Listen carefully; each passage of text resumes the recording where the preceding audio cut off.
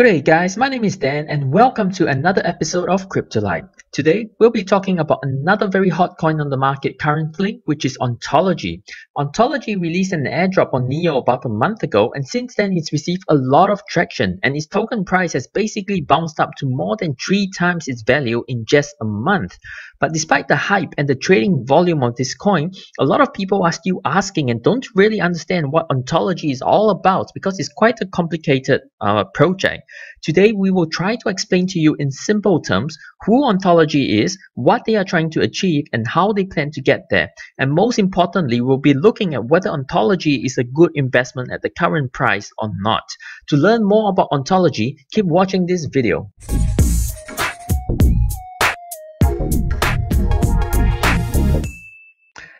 Ontology describes itself as a new public multi-chain project and a distributed trust collaboration platform. Let me try to break this down for you. Currently, blockchain projects are very isolated. Each blockchain has its own unique terminology and technology, and this technology is often not compatible with other blockchains. More importantly, it is not compatible with legacy systems. Legacy systems are current systems that the world uses. Example, the business world operation uses SAP or ERP programs. Financial systems would use a legacy system like Swift, etc. Blockchain projects have great technology, example decentralization, open ledger, etc. But outside companies cannot take advantage of their tech because the software is simply not compatible. This is one of the biggest barriers to mass adoptions of blockchain currently. There are several upcoming blockchain projects that are called cross-chain projects, example Icon One Chain, and they aim to build a bridge or be the middleman between blockchain projects and other blockchain projects, or blockchain projects and the real-world business legacy systems. The way each cross-chain project aims to bridge the gap is slightly different. For example, One Chain offers various financial and data services to help to connect various industries to be the middleman by offering services, whereas Icon writes smart contracts for smart contracts to create custom-made dApps for each needed use. We have done detailed reviews of both of these projects. Feel free to check them out should you wish. Ontology's approach to bridging the gap, though, is rather unique, fundamental, and clever. Let me explain it in more detail. Ontology goes back to the root of the problem. So before even offering to be the middleman, Ontology asks the question, why do you even need a middleman? And the answer is trust, or rather the lack of trust. For example, if I am running a company and I'm going into business with another company, I would want to hire a lawyer to draw up a contract. And the reason for that complicated contract that requires a lawyer's help to do is because I'm afraid that the other company may bail on me or let me down. In other words, there is a lack of trust between me and the other company, and I need something, a contract, to protect me. But if I could trust the other party the way I trust my brother or my wife, I wouldn't need a contract because I don't have a contract when I ask my wife or my brother to do something for me because I trust them. In other words, if we have trust, it would save a lot of time and money and completely simplify transactions. Ontology aims to use the trustworthy, unhackable, open nature of the blockchain to create a digital ID that all parties and systems can trust. In doing so, they hope to introduce trust into the market and create transactions or communications between two parties that are cheap and efficient. Think about it this way. If the core business of Bitcoin is about digital currency, then the core business of Ontology is actually digital ID. The ONT ID will be like a digital passport that will open avenues for access to have communications with various other parties because they can now trust each other. In fact, the actual ID, the ONT ID that Ontology hopes to create, is even better and more reliable than a passport. So for example, where a passport only has your travel history, the user's unique digital ID, the ONT ID, could have your financial history plus your driver's history plus your travel history, your criminal record, your personal information like your spouse, etc. is potentially an all-in-one ID. The best part about this ID is that users like you and me will have full control of our data. So not everyone in every interaction will have access to all my information. So for example, if I'm interacting with a banker through Ontology, the banker only needs to know my financial history, and Ontology will only release my financial history to him. If I'm interacting with a real estate agent, Ontology will only release my real estate history to the third party. So Ontology doesn't just create the ID for us, it also manages the ID for the user. Furthermore, the transaction that you take through the blockchain through Ontology, you may not even need to reveal your personal details, like your name, because your personal ID is everything that matters. It's like a driver's license. So imagine if I was a traffic cop and I pulled you over for speeding, your name John Smith doesn't mean anything to me. It's too generic a name. Too many people are called John Smith. But your driver's license number means a lot to me because it is specific to you and it can give me access to your entire driving history. In the same way, in the transactions that occur through Ontology, a blockchain project, the other party will be more interested in your ONT ID than the reputation of your ID rather than your specific name. So you could potentially borrow a loan or take part in a project using only your ID and not even your name. Now, the scope of Ontology is massive, and this is where it's going to start getting mind-blowing. The ID that Ontology is creating isn't just for people. They also want to create ID for blockchain projects. They want to create IDs for circular businesses. They want to create IDs for applications as well as API. APIs are basically an app for an app. So if Uber was your application, on Uber you have various features like a GPS feature or a credit card payment features. Each of these separate features are called APIs. So APIs are apps for apps. And Ontology wants to create an ID for both the apps as well as the APIs. And Ontology will give each of them a reputation system. So for example, if I was a debt creator and I wanted to create an app, if I have to choose a GPS feature or a GPS API to implement into my app, I can literally look at all the GPS feature APIs that are out there and pick the one with the best reputation. Besides apps, Ontology will also do IDs for people, which we know, objects as well as data. The field of society that Ontology hopes to impact is basically everything. They hope to impact public welfare, financial services, healthcare, government administration, insurance, Internet of Things, asset management, copyright protection. So basically every aspect of society. So just stop here for a moment and try and capture the scope of this project. This is a project that is trying to build the world's biggest library of identification for basically everything physical and digital, from literally every source possible to penetrate every aspect of society. If they achieve this, okay, they will become one of the world's biggest companies, not just the blockchain's biggest companies, but the world's biggest companies. Government, big businesses like Google and Facebook are going to want to use them. We're talking about world level kind of market cap. I'm not the only one who thinks this way. One of the most quoted articles on Ontology currently is an article from CoinDesk, and they also state that companies like Facebook will be able to easily plug into Ontology for trust. So we are really talking about one of the most ambitious projects in the blockchain space at the moment.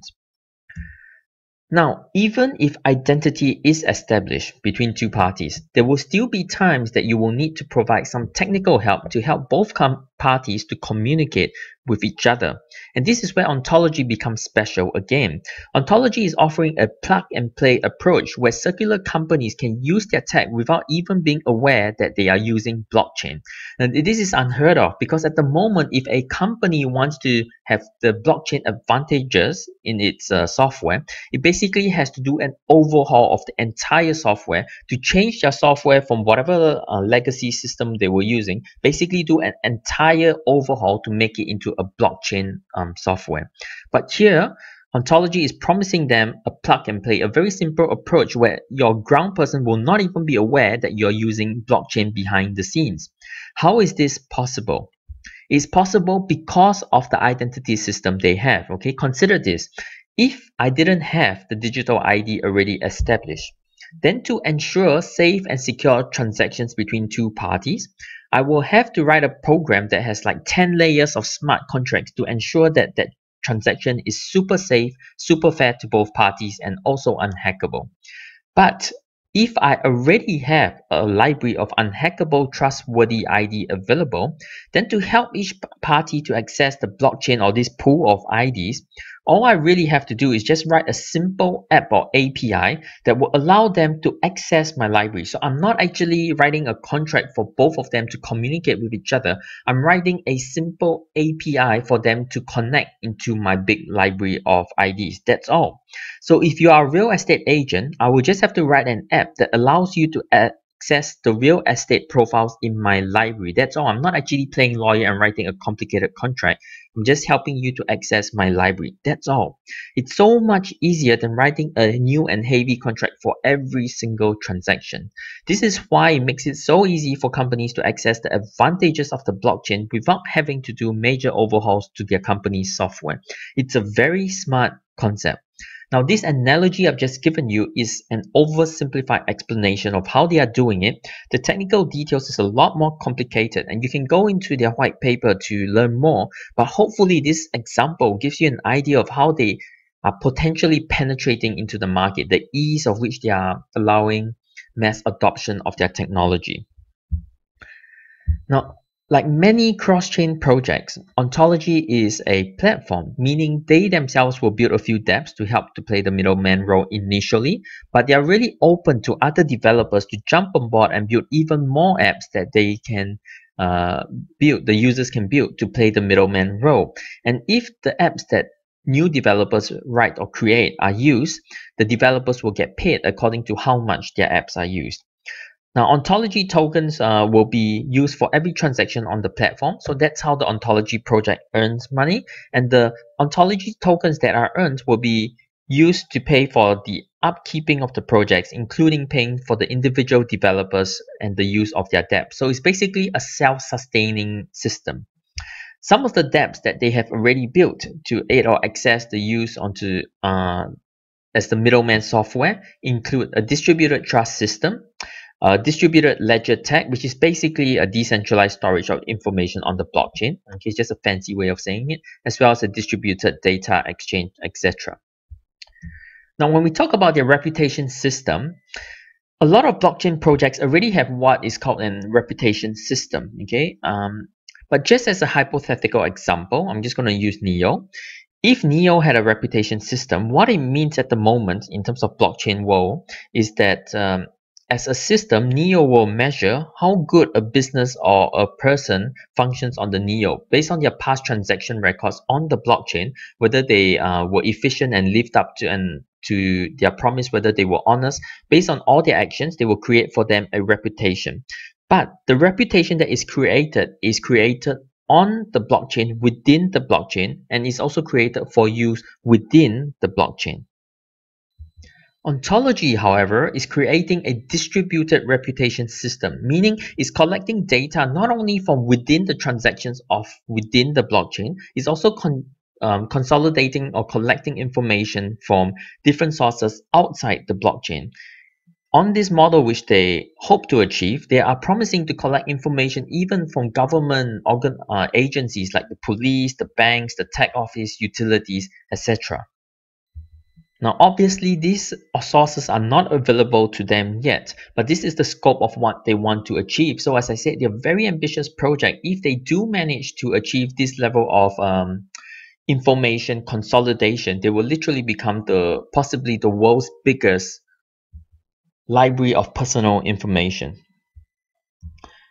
They also aim to have a multi-source identity system for people, meaning, as I said before, collecting information about individuals from various sources, and the same is multi-source identity system from objects, which is the same, that means collecting information from different sources, but for objects. The only thing I will add here is that I foresee this actually becoming very achievable for objects, and this is because the Internet of Things is a new technology on the internet that we expect to see mass adoption over the next 2 to 5 years.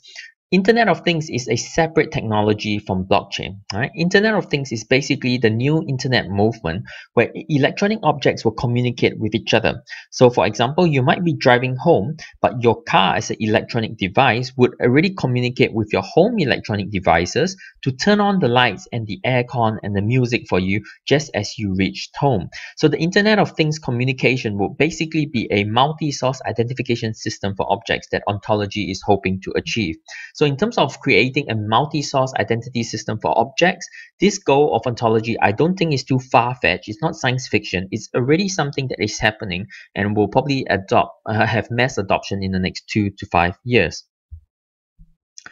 The consensus algorithm they use is also very interesting and novel. It's a new consensus algorithm that is known as the Ontology Consensus Engine, or OCE.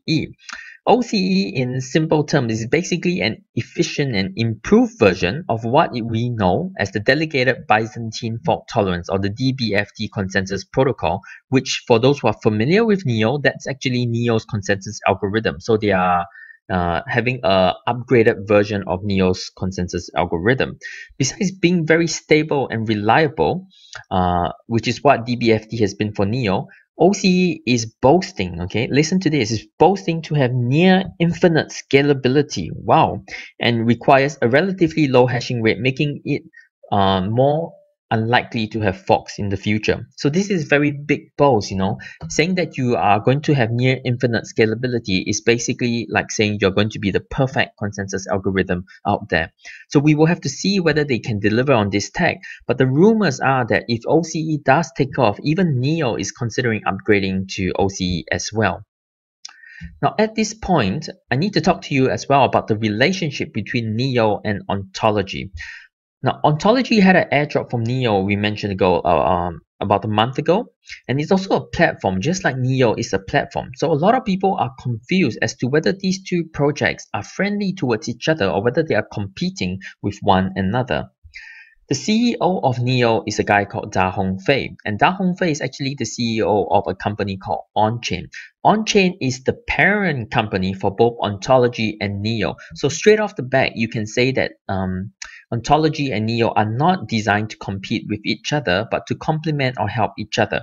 Because why would a parent company create two competing products? It doesn't make sense. Now, Da Hongfei is the CEO of OnChain as well as NEO, but he is not the CEO of Ontology. The CEO of Ontology is a guy by the name of Jun Li, and we'll cover him later when we look at the team's resume. The question a lot of people also ask is, if Ontology is not competing with NEO, why doesn't Ontology just build itself on NEO? Wouldn't that benefit the NEO economy? The reason why Ontology cannot be built on NEO is really because of the scope of the project. Ontology's scope is massive. Its global scale is bigger than NEO's scope. Okay, Ontology has to be a separate blockchain because of that. Now, NEO has NEO ID, but NEO ID, as we mentioned before, is data that is collected from the transactions within the NEO blockchain, and NEO ID is really designed to be applied only to projects on the NEO blockchain.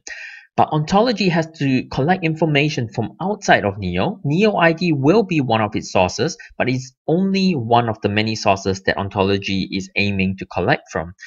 Also, people will want to know that they are going to store their information on a blockchain that is specialized just for the purpose of what Ontology is trying to do, and not have their information stored on the NEO blockchain. Also, for the scope of Ontology's project, it actually needs to be more scalable than even NEO, and thus the new consensus algorithm, the Ontology Consensus Engine. Ontology's blockchain projects have a lot more independence and flexibility than NEO, which actually makes it better for interoperability, which is the main selling point of Ontology, is interoperability. And finally, on NEO, the middleman tag, if it was to have a middleman tag, would be smart contract based, because that's just how NEO is built. It's built around smart contracts. But Ontology, as we mentioned above, can communicate with traditional IT systems using simple APIs that are not necessarily smart contract based. So for these reasons, Ontology needs to be independent from NEO. However, Ontology and NEO can be partners, and they are built by the same parent company, so they most likely will be partners. If Neo, for example, has a bank digital service, Ontology can be the link to link that project up with other banks in the real world. If Ontology was to need smart contract help for any reason, example, if it has a new project is being built on its platform and the new project wants to run an ICO token sale that is always or best run by smart contracts, Neo here is then the smart contract specialist or big brother who can help to provide the token sales system and write it all up in smart contracts. So they are potentially complementing each other. Now, the token use of an ontology is not really clear at this point. It is expected that in the near future, there will be a second token used in the project. So just as Neo project has both Neo and gas currencies, Ontology is most likely going to have a second token besides Ontology with a different function in the near future. This is a lot of speculation and rumors about what this is going to be and how it's going to work out at the moment, but it's probably best to keep your eye out for an official announcement when it does happen. This is the team for Ontology, and as you can see, it's a very big team, but it's also a very well-balanced team with many engineers, but also many other posts, many other roles, example, marketing manager, director of policy and legal affairs, business manager, etc. Some of their top names are the following. Their founder is Jun Lee. And he's a man with a very rich academic background, including computer science, masters in communication engineering, and MBA and PMP. He has over 16 years of experience in IT and fintech, and he previously provided technical architecture, management, and planning support for top international IT firms and major Chinese financial exchanges. He has also taken part in architecture design and technical management of many major systems and has built up to multiple technical teams and systems from scratch. He also has a profound knowledge of the financial industry, excelling at internal management and external communication. The CSO or Chief Strategy Officer is NDG.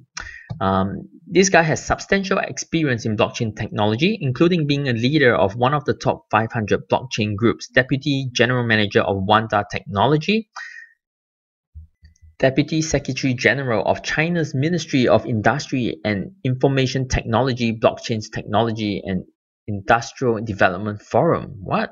A director of Hyperledger. Wow. A member of China's delegation of ISO and deputy director of the China Blockchain Ecosystem Alliance. G has also participated in China's Ministry of Industry and Information Technology Blockchain's white paper, as well as blockchain standards related work. He's written several books on blockchain, including a blockchain development textbook, and led many blockchain community events. What? This guy should be 80 years old with a beard and a professor title. He looks way too young. And the third is Ning Hu, who is their senior protocol architect. So he's one of the first semantic web professionals in China.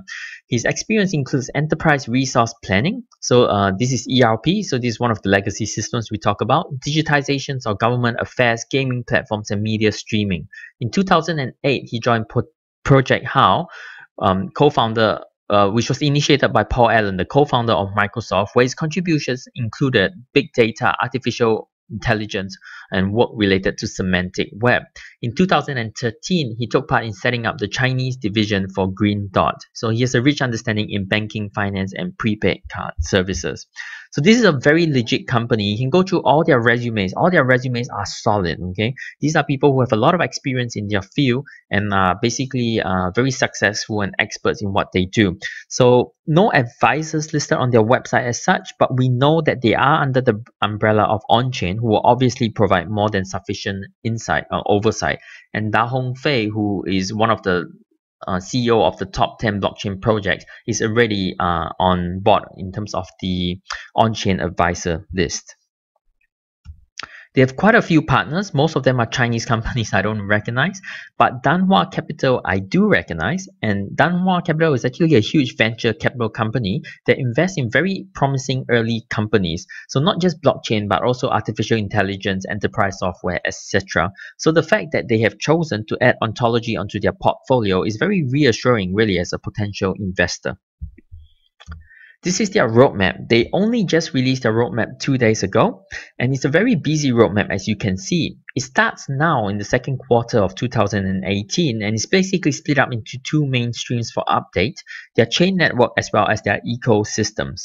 Some of the updates coming up this quarter include their mainnet launch as well as the ONT framework release, so it's going to be an exciting quarter. Good for price point and price action, I guess. And their homogeneous chain network Socrates phase is only due in the next quarter, third quarter, and planned to be completed only in 2019. It's only in 2020 that they expect to embrace the next generation internet, and their ecosystem roadmap similarly is also in 2020 that they aim to become a top global trust collaboration platform. So it's a very realistic time frame. They're not rushing things, and for anyone who is investing now, whether you got in at $1 or $4, the truth is with a roadmap like that, you're probably still very early in the game. The project hasn't even really begun yet, and its only ends in development. So its development only ends in 2020. So there's a lot of room for growth in this project. Now, some food for thought about the project on the whole before we finish up. And this is not criticism of the project. This is just some points for consideration that I have for myself and I'm thinking aloud as a potential investors. One of the reasons why a lot of investors look for blockchain projects that have a working product to invest in is because more than 70% of the promised projects currently have failed or have yet to deliver a working product. It's one thing to have a nice concept, but increasingly blockchain companies and investors are realizing that it's actually harder to get the concept out into an actual product. Many roadmaps are getting delayed by the long time frames, and even top projects in the top 20 are struggling to deliver on their promises. So for these reasons, a lot of investors are looking to invest only in projects that have a working product. Ontology as a project is very promising. Okay, they are promising a lot of things. They are promising to be able to build a database of information from sources that include government agencies and banks and tax officers. But do you really have the faith to believe that any government is willing to release that kind of information to a decentralized blockchain project where the information can be used in other countries? And currently, the attitude of governments across the world, especially the major governments, seem more intent to regulate blockchain, to control blockchain, rather than to aid it to decentralize its information. Ontology is also promising a new consensus algorithm with near infinity scalability. That's a huge claim. The scope of this whole project in itself is massive, and they are basically setting themselves up or promising themselves to be one of the biggest companies in the world, not just the blockchain market. They're going to need a lot of partnerships to pull that off, and as an investor, it can be too good to be true. It almost sounds too good to be true. So you gotta have a lot of faith to believe that this team can carry it off. And the team is a solid team. They do have solid backing with on-chain and Neo as very close relations to them. But as an investor, again, you got to ask yourself, can you believe in this team? I guess what I'm trying to say is don't just blindly look at the concept they offer and invest in any concept from any blockchain project, but you got to look at the team and look at the whole blockchain project holistically and decide for yourself whether or not you can have faith that they can deliver what they are promising. And in this case, it's a stretch of faith because Ontology is really promising something mind-blowingly big. Again, this is not dishing the project. I really like this project. It's just a consideration I have. The only other food for thought I have about the project is about the centralizing of information. A lot of people who use blockchain currently use it because we don't like how big organizations are monopolizing the market. There are big giants who are monopolizing the social media marketing, the advertising, the finance industries, etc. So big organizations will hog the giant share of the market and make themselves indispensable. And that is exactly what Ontology is trying to do in the ID market. It's trying to establish a centralized identity information on one place, which is the Ontology network, and make it easy for other agencies to access it. Of course, okay, Ontology is much better than Google or Facebook, who basically use unseen means to extract and collate our personal information. Ontology doesn't do it secretly, it does it openly. And also, they don't store our information on a centralized cloud storage. They are storing our information on a decentralized blockchain, which is the most secure way of storing information that we currently know of in today's world. But despite being a decentralized method, okay, it is nonetheless still a one-point source of information. So it's basically still setting itself up to be a centralized point of view for ID information.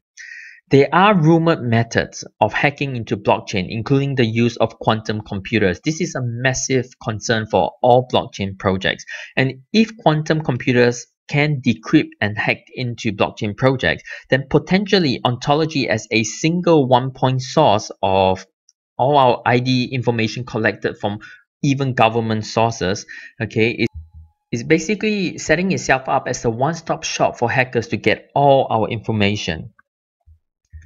Hacking aside, having all the information that Ontology wants to have places Ontology in a very powerful position. Of course, I would trust a blockchain company like Ontology any day to have my information rather than a centralized mega company who is collecting my data through unseen processes like Facebook, and more than that, trading them off to other people. But many people are already speculating that Facebook or Google could be a potential customer of Ontology in the future. We believe in the team that is running it now, but what if many years from now the team members change? Or what if the whole project comes under a different leadership? Or what if a mega government like China or US demands the project to release the information over to them? What will happen then? Do you still believe that all your information will always be kept safe with one company? Do you really have the faith to believe that nothing will ever go wrong? So again, I don't know the answer to this, right? But this is something that I think everyone who's jumping onto this project should has to consider for his or herself. From a price prediction point of view, currently the project is sitting at $4.54 with a market cap of just over $1 billion, right? This is a very huge market cap for a very young project. Over the past few weeks, the project has received some pumps which even the community themselves have not been able to satisfactorily explain. Now, is Ontology a product that is worth $1 billion at this point in time, or is it all hype? In all fairness, at this point, there probably is a lot of hype behind this price point. It probably is a bit overbought, but does that matter? Maybe not, because even EOS in its ICO phase with no working products for the last quarter has managed to secure a multi-billion dollar market cap, and EOS sits comfortably in the top 10 without a working product yet. It's proving itself to be a good product that's going to come out soon, but it really has no working product, but it's still very popular because of the promised product that's coming out. So Ontology very well might have the same success that EOS has. In the very short history of Ontology with just 5 weeks on the market, it hasn't really developed any well-established support or resistance lines yet, although some people might argue that the short plateaus at $2.10 to $2.30 or $4.10 to $4.30 might be developing resistance or support lines, but really no one knows for sure. If you look at trading analysis, some of the RSI markers indicate that it's overbought, which means if you believe in those markers, there's potentially going to be a crash where people will start selling. But really, okay, the overbought RSI is really the same for the whole crypto market at the moment, not just Ontology. And anyway, crypto projects like Ontology defy technical analysis anyway. The main question I'm going to ask myself as a potential investor is, do I think that this is a project that can achieve what it is promising? Because if I can believe it, I will invest in it because it's headed to be one of the biggest companies in the world. In that case, $1 or $4, even $6 would be good entry points because the worth of this company is going to just go to the moon. If I can't believe that it will deliver though, okay, rather than not investing at all, I need to ask myself whether I want to invest a little bit still.